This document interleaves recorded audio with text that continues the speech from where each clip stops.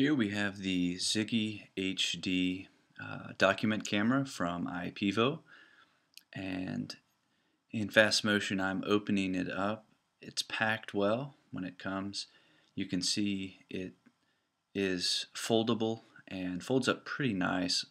I'm pleased with that, and yet one concern that I have is if I fold it up after using it, say on a weekly basis, will the joints wear over time? Ultimately, it's going to take some time to tell. It comes with a CD with presenter software, and this software communicates with the document camera through the USB cord, and here you see the installation process. I'm pleased with the software. It's lightweight, it works well, and the only bug that I found was it didn't want to scroll over an image that I had taken when I was zoomed in on it. Very minor bug, but for the most part pleased. So now that I've installed the program, I'm going to open it.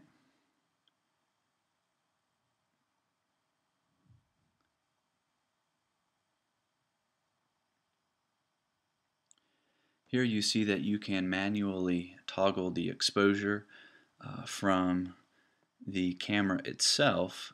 You can also adjust autofocus and turn it from a single autofocus to continuous autofocus. I recommend changing settings from the software itself on the computer. That way you don't move the camera while you're trying to take an image. Here I'm going to take some images from a section of a book and demonstrate the ability to scan a document with the camera. I'm going to use the highest resolution, and I'm going to set the timer for 3-second delay. What this is going to do is it's going to give me time to actually push the shutter button, which is the enter or return key, or you can click the image of a camera on the presenter software itself. Now, since taking this video, I found it better to use a wireless keyboard, and I position it in such a way that I can hold open the book, and with my pinky finger I can press the return key on the wireless keyboard and take the image.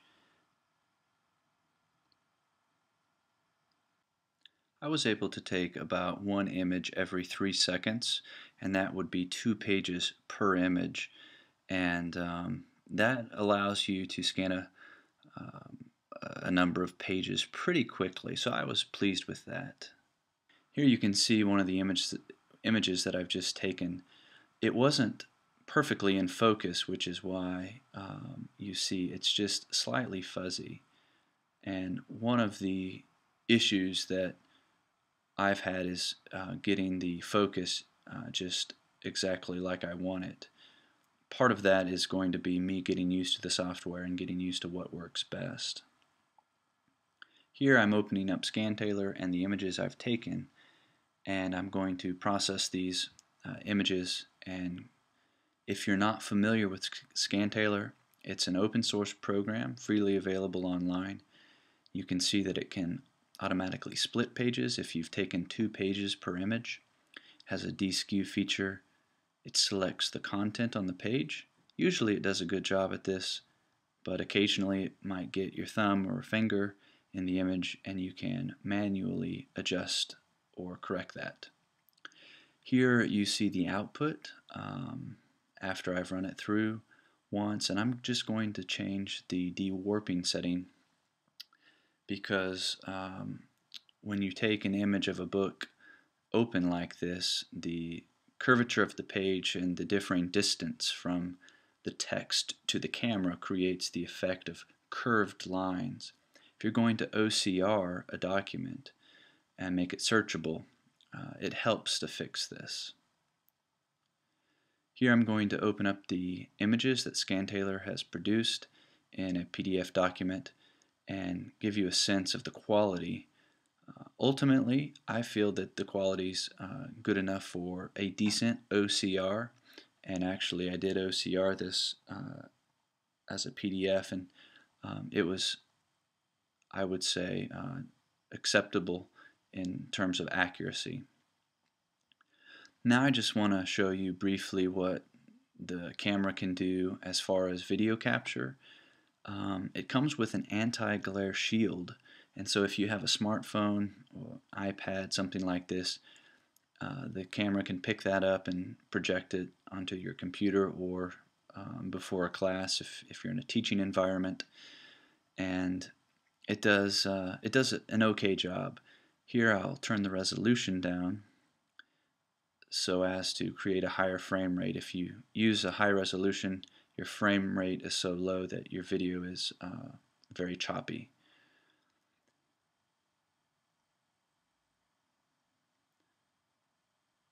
You can see that the video is it's decent quality, but it's not great, and part of this could be getting used to the lighting, the glare. I'm not sure what's causing sort of this red grid to appear across the screen, but here you can see just a YouTube video of the document camera itself as a demonstration.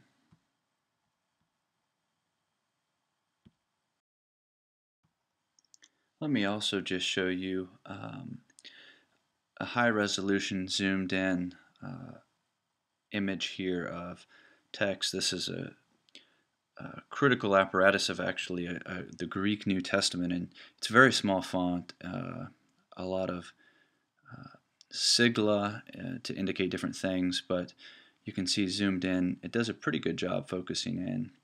And finally, I'm going to take a £1 coin, and I'm going to get the camera right on it and turn the resolution up to the highest setting, and it kind of gives you a sense if you're interested in using this in a teaching environment and you want to zoom in on a small object. It gives you a feel for what the document camera is capable of doing. I'm also going to zoom in from the scanner software here, and the highest resolution, you can see it does a pretty good job. Overall, the Ziggi HD is a great product with a lot to offer. As far as book scanning, document scanning goes, it does a good job. It takes OCR quality scans, in my opinion. If you're needing a very high resolution, very precise sort of book scanning solution, this probably isn't the product you're looking for. But for $100, it's difficult to build a DIY book scanner that can do as good a job, and it's certainly hard to find one that is as mobile and easy to use as this one. Now, one disadvantage of any book scanner where you're holding the book open is you get that curved page effect, and so there can be a little bit more work on the post-processing end of things. Because the Ziggi HD takes quality enough images for me, they're sufficient, that is, in terms of quality. The speed at which I can take a scan of a chapter, let's say, is well worth the product. Of course, there's other solutions it offers. If you're in a teaching environment, it can project virtually anything you hold under it up onto your computer or a projector, and so there are those features as well. For more on this, you can go to my website, joshuaelman.com/Ziggi camera, Ziggi camera, and I'm going to have a little bit more on my experience with it, and you can also contact me with questions. Thank you very much for watching.